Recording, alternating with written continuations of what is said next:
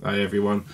I've been meaning to do this video for quite a while now, and after being asked by a few people that are against the location that I went to twice, I've actually been there twice, I've decided to do a video on it and in my own words and how I feel about the location after over 20 years being a paranormal researcher. Very low key I've been doing it. Most of my footage you won't actually see me on the camera. Anyway, let's just get into it. So the first time I went would have been in 2018. 27th of June 2018. And I went with 3 other people to 30 East Drive in Pontefract, you know, the Black Monk house. And it's always been on the hit list. I think for anyone who's into the paranormal, they would want to go. It's just something you want to just sort of tick off the list to say that you've been there. So anyway, we paid the money online. I think it worked out to be £50 a head at the time. And we went along. It was a very, very long drive from Dorset, where I'm living at the minute. It was about 5.5 hours, nearly 6 hours it took us to get up there. But anyway, we got up there and we had to go to Carol, who's the lady who lives next door. And she's got stories. And if you've ever Googled anything to do with 30 East Drive, you will know who she is. Okay, she's the caretaker, the cleaner, the key holder, everything. And for a few quid she will go in the house and she will do an interview with you. So I agreed with Carol beforehand that I would buy her flowers and chocolates and some sweets in exchange for an interview, because we were on an incredibly tight budget with everything else. She agreed. So we got up there, we knocked on the door, we got the keys. Straight away we've been told, oh, there's this has happened and that's happened, and oh, there's been bangs and there's been all of this stuff going on during the daytime today. So we thought, oh, okay, brilliant, you know, we'll go in. I didn't actually go in straight away. I actually forgot to get the flowers, the chocolates and the sweets. I went off to a local Tesco's, grabbed those bits, came back, gave them to Carol, who gave me a quick hug, said thank you, really, really liked them. And then she went in and closed the door. So I was like, okay. Okay, fuck it, just write it off. I just wanted to get in and get it all going, you know. So we went in. Now Michelle, who comes out with quite a few with me, she had already gone in with Alison, who was with us as well, and I had picked up a guy, who's an ex-friend now, but I'd picked up Dan, and we had gone in. As soon as I walked in, now bearing in mind I've done it for a long time, and I set out at just before I was, so 15 and like 3/4, I say 16 for argument's sake, 16 years old, with the view of either to prove or disprove. I was completely on the fence until my dad died, and then with some money that I got from his death, I bought some dictaphones and some recording equipment, and I actually picked up his voice on it. So that's when I became a full believer. Before I was always on the fence. So I've been into a lot of different places and you can sort of get a feel and everything else, but as soon as I walked into 30 East Drive for the first time, there was a very thick atmosphere, like you were sort of a bit on edge even walking round. And I remember we went in the main door, turned left into like the kitchen area, and it was weird sort of like being there, because I'd seen so much footage and everything else before, done a lot of research on it, and I'd actually watched Paranormal Lockdown when they'd done the Black Monk house the night before. No, it was Most Haunted. Sorry, it was Most Haunted. Was it that as well? There was so fucking many anyway, we watched all them. So it was weird sort of like being in there and sort of actually getting a bearing of how big everything is and how, you know, how everything was. And I walked through the kitchen and into the front room, and I remember feeling this real deep, depressing atmosphere. It was something that I've come across before, but that took me by surprise. I was actually thinking at that point, maybe, this whole Black Monk thing, that there's something in it. So anyway, we went through the entire night, doing bits and pieces, obviously using one of my favourite tools, which is the PSP7 box, along with EMF meters, doing EVPs. And as the night went on, we, in the top bedroom next to the bathroom, I believe that was Philip's bedroom, the son, we got some sort of growl on tape. And that's actually on tape, we've actually caught that. That was a bit of a surprise. So I'm not going to go into all the different shit that we've done throughout the night. I'll just get to the main bits, alright? So we got the growl up in Philip's bedroom. Didn't get anything at all in the master bedroom that I can remember.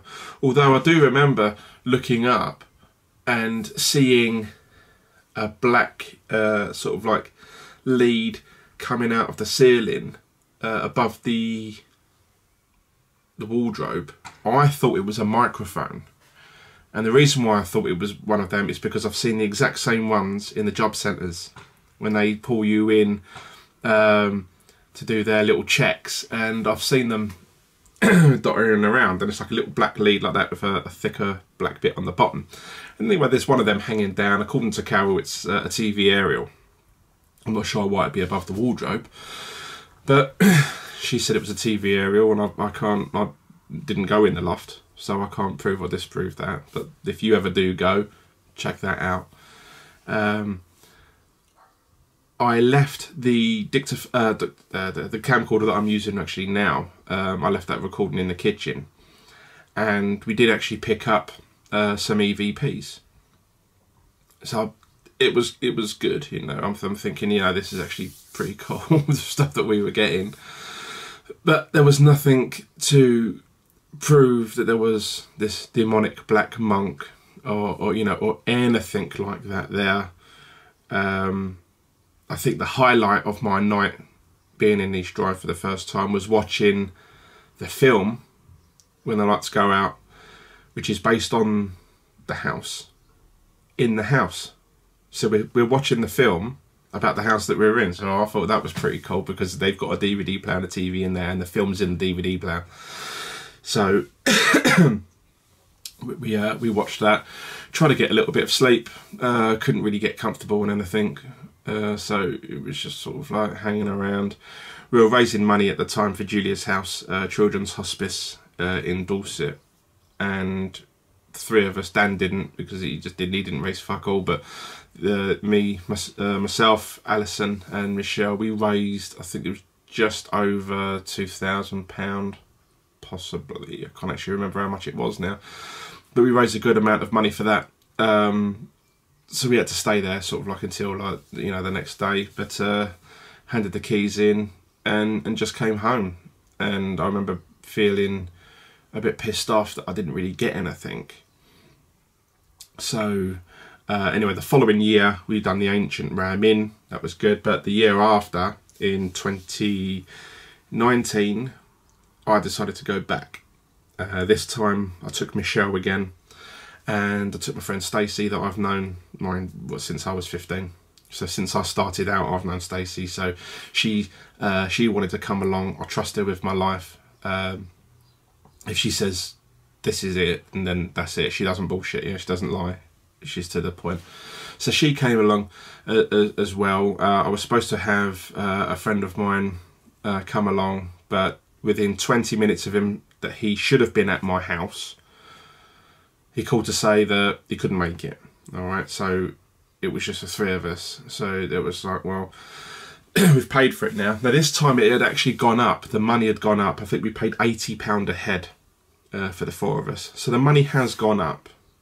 Alright. And I made a point this time of not going to the front door to get the keys from Carol. I wanted to sort of wait out. So anyway, we drove up there, the three of us, and we got there. And when we went in this time, it was completely different. Actually, if I can just revert back to when I was there the first time, what I haven't actually said, I've just remembered now. When I had actually walked in, as soon as you walk in the front door, there's the what the fuck is that? The memory's gonna run out. Fuck.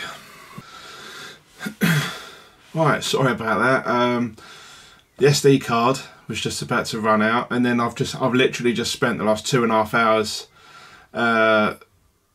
fucking about with it because I couldn't delete anything off of the SD card, it turns out. Anyway, don't worry about none of that. Yeah, so on the first visit that I was there, so I'm a bit out of breath. As you go in the front door, directly in front of you, they're now using it as a smoking room. But they used to be a room where they have pictures everywhere of things that had been caught in the house, newspaper cuttings, you know, bits and pieces like that. But in there, and in the coal room, you could see that there was pentagrams done out in sand, and there was black candles, and there's bits and pieces like that. The upstairs and downstairs toilets hadn't been flushed, it hadn't been cleaned at all, so I know the people next door are supposed to go in and be the caretakers and clean this stuff between each person going in. It hadn't been done on this occasion, so I cleaned it the best that I could because I didn't want the other 3 people that was with me to see any of that. Anyway, going back to the second time we had gone, I decided I wanted to go back. I wanted to give it another try just to see if it was a bad night and just sort of see, you know, it just for my own peace of mind. I just needed to go back, and we did.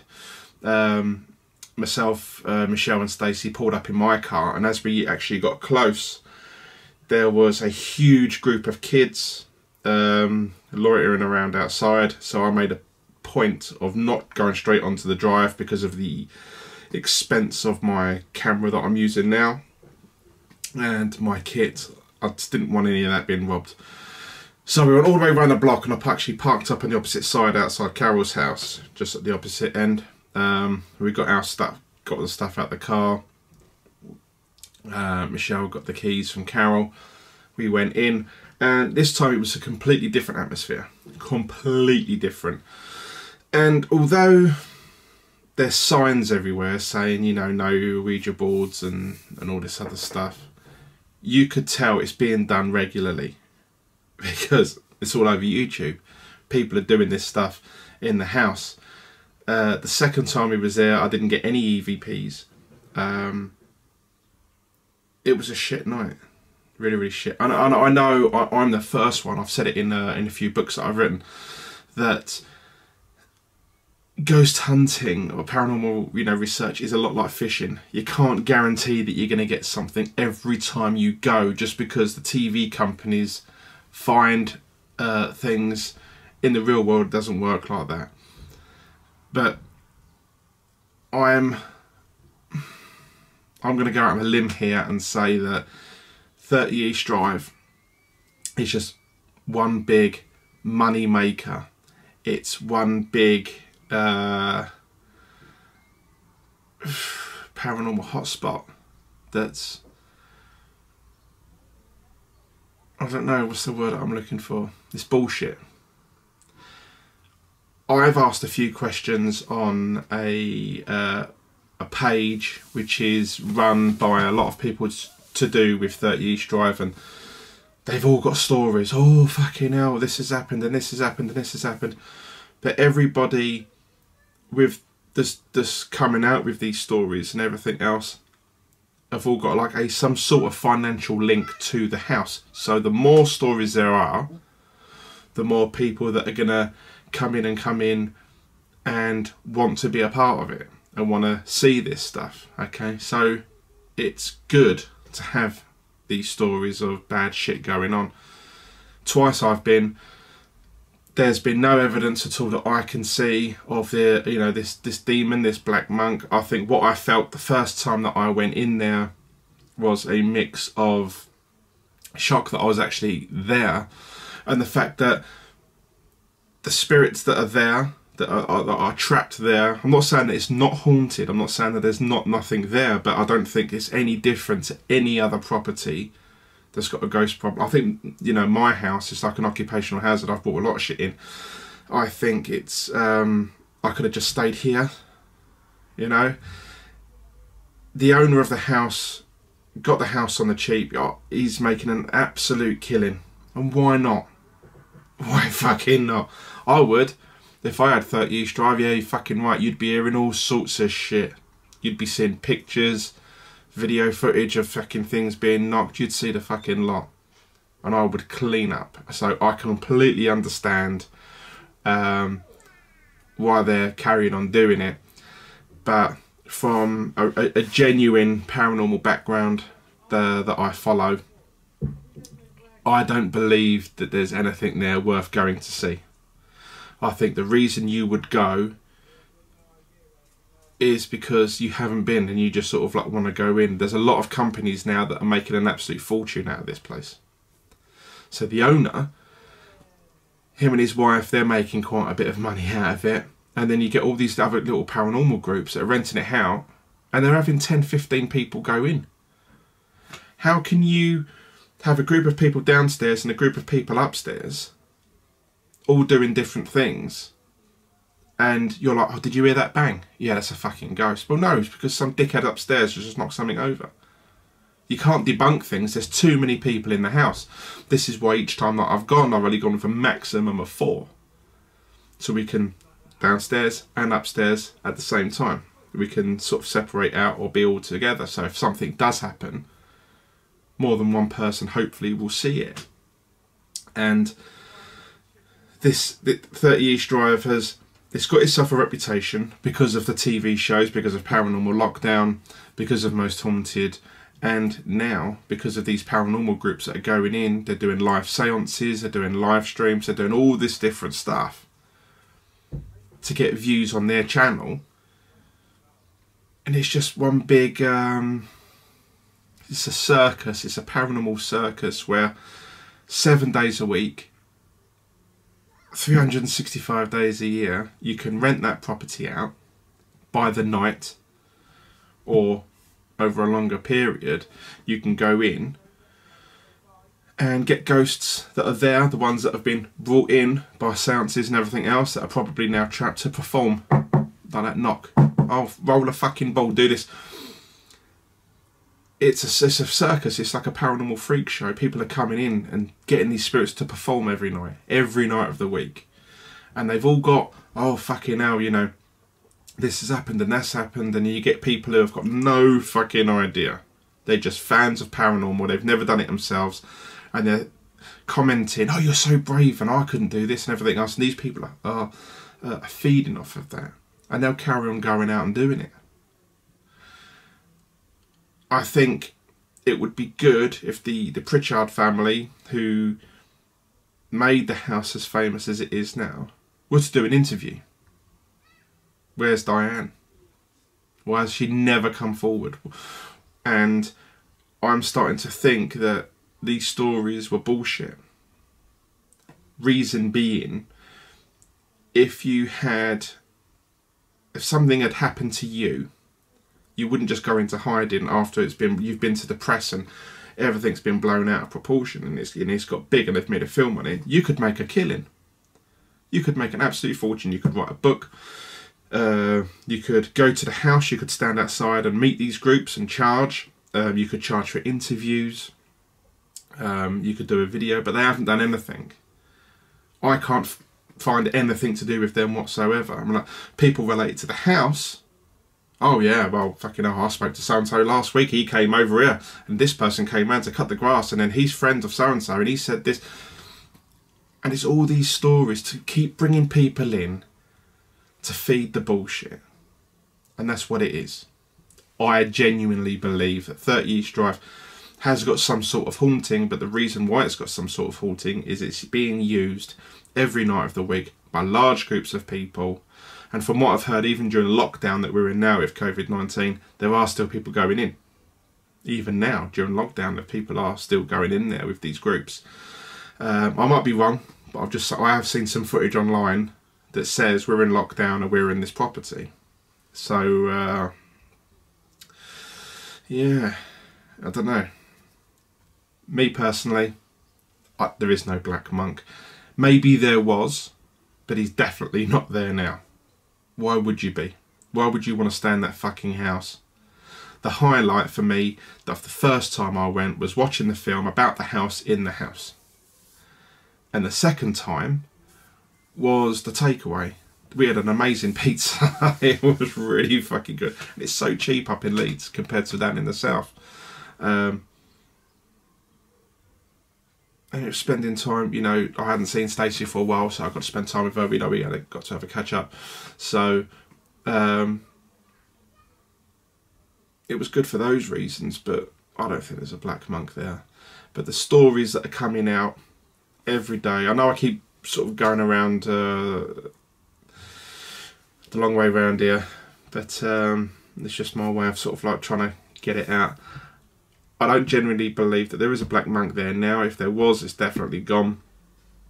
I'm not saying that something didn't happen to Diane and there's not some sort of truth behind these stories, because something would have happened to have kick-started it off.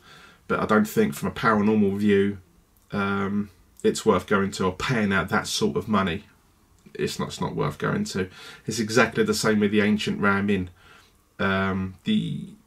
The lady who was running it texted me on the day saying that a load of bed sheets have been ripped by, looked like a knife or whatever. Can I keep an eye on things? Didn't get anything. Nothing at all. It was shit. It was fucking boiling. But this is how people are making money now. They're using these properties and they're renting them out, saying that there's ghosts and everything else. You just need to be on the ball. You just need to think about what you're going to get yourself into. Do you know what I mean? So, you know, if you want to go to... This is just my personal opinion. If you believe that the Black Monk is there and all this stuff is genuine and really going on, good for you, crack on with it, be happy. That's all we've got to be in life, is just be happy. Go along with it. But for people that are new to it and want to go into it, don't waste your money. Don't go to East Drive. It is full of con people and teams that are making these YouTube channels because they genuinely believe that they're making TV shows and they want to be famous, and every shot is like this, that they're on the camera. If you go on my channel and look through of some of the paranormal ones that I've actually kept up, I've deleted a lot off now, but the ones that I have kept up, if you look on them, I'm not in any of the footage. I don't actually show people, because what you can see here, I would rather have that all exposed to see if I can pick something up. Because if you keep filming yourself, you're not looking at what's behind you. You need to be keeping an eye out all the time. No one gives a shit if you're in front of the camera or behind it. Alright, people want proper footage, but no one's getting any proper footage these days, because we all assume that we're going out looking for these people in Victorian dress. Oh, there was a guy in a top hat walking down.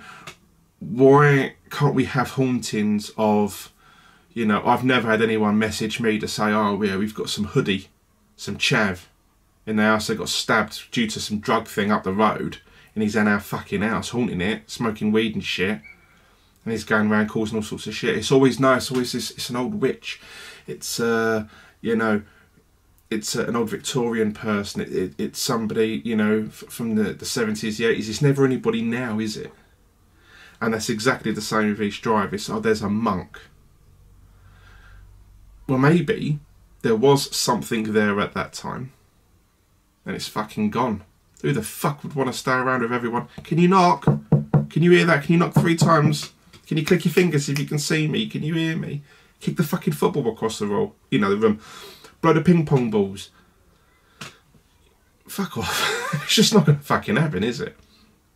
So, anyway, sorry this has all been up and down and all fucked up. It's not the video that I necessarily set out to film today. But I just wanted to say a few words. So, best of luck. Hopefully, if you do, you know, spend out over £200 for a night in a house in Leeds, that you do find something. But bearing in mind, something that I wasn't told when I booked or leading up to when I actually got there, there are large groups of kids in the area throwing stones at the windows when you're in there. They're going onto the property, they're knocking on the door, running away, they're knocking on the windows, they're trying to look through the windows. They're becoming a pain in the ass. There's also a lot of boy races in the area, because both times that I've been there, there's been motorbikes, there's cars up and down the fucking road, and it's on the footage, and you're like, fucking hell. There was one footage that I actually saw. You could actually hear a car in the background, and I'm like, oh, that's a growl. And I'm thinking, no, it's the fucking, there's a roundabout outside the fucking house, it's quite busy. It's a fucking car. It's also on a main bus route. So you need to think about all that, okay? Because they're not going to tell you, because it's all about the fucking money. That's what it's about. And you would think, as humans, we would think to ourselves, well, how would we feel if, you know, we'd passed on, or we're now trapped in a property? It's like a paranormal prison, and now you're stuck in there asking to perform every night. You can't rest. You can't move on. Places like that need to be fully cleansed and just moved on, you know. The housing crisis in the UK at the minute is unreal. You could fit a family of 5 in that house, and that's a you know, a family that are in a refuge or stuck in a B&B. They could use a property like that. There are families out there now that could use properties like that, but while they're bringing in the money, that's just every night of the week they're just going in, the same bullshit, the same paranormal groups that I remember when I started out, there wasn't any of this. You know, people used to take the piss out of me. They used to laugh at me. Oh, you're chasing fucking ghosts. Yeah. Now, it's the in thing. I went to a horror convention in Sheffield in 2015, 2016, and there was a paranormal team there selling autographs. And I shit you not, there was a paranormal team. They had all this old shit left out on the table with all these haunted items, right? And showing some of their kit. But for £5, you could have your photo taken with the team. What the fuck? This is what I mean, alright? If you're going to go and do paranormal investigations, do it properly. Keep yourself off the camera. Stick to what you're doing. And if there's nothing there, be honest and say there was nothing there. You can still upload it and just show you what you were doing over the night and how, you know, professional you are. But just think about it. As for 30 East Drive, I don't believe it's haunted. I don't believe... Well, there's spirits there. I definitely think there's something there, but it's no different to the house that you're in now. You know, in my house, we hear things all the time, little bangs, little bits and pieces. You can feel sort of stuff. But 30 East Drive is no different than your average haunted pub, for instance. You know, go to a pub. There's a lot of pubs that will let you go in. And they won't even fucking charge you. And you can do it on your fucking doorstep. And you can have a few drinks in there, you know. 30 East Drive is a money maker. That's why there's so many stories and everything else. So just think about it, alright? It's the same with the Ancient Ram Inn. When we went there, we didn't get anything at all. You could walk around. I think I'm gonna do a video on that. I'm gonna do a video on the Ancient Ram Inn. I'll leave that separate. But 30 East Drive, save your money. Don't listen to the bullshit stories. Don't pay anyone locally to come in and give you an interview, because every story's fucking different. One story was, oh, I'll never go inside that property. Another one, give me 50 quid and I'll come in there and sit down and I'll do this and then I'll do this and I'll do that. Don't let bullshit cloud the judgment, alright? And I wish you all the best. Be lucky.